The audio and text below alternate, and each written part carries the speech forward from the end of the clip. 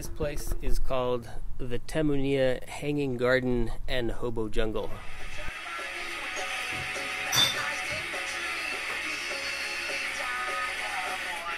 This is my favorite band, the Soupy Turtles. They came out in 1962.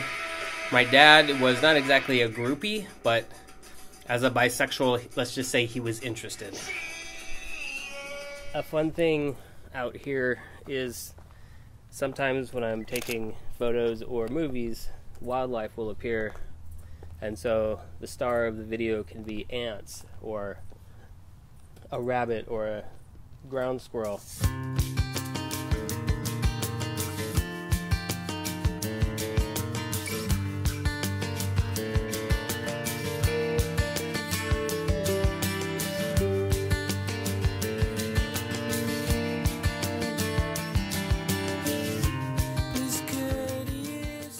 This is Gibbis Antbear coming straight from the underground.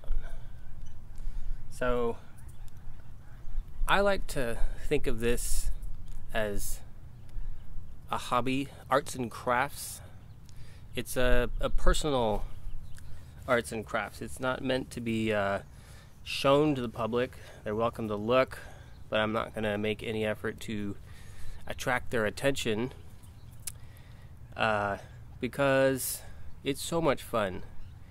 And the moment marketing comes into it and transporting goods, I know it takes the fun out of it, and that's really what it's all about. It sounds kind of cliche, but it's true.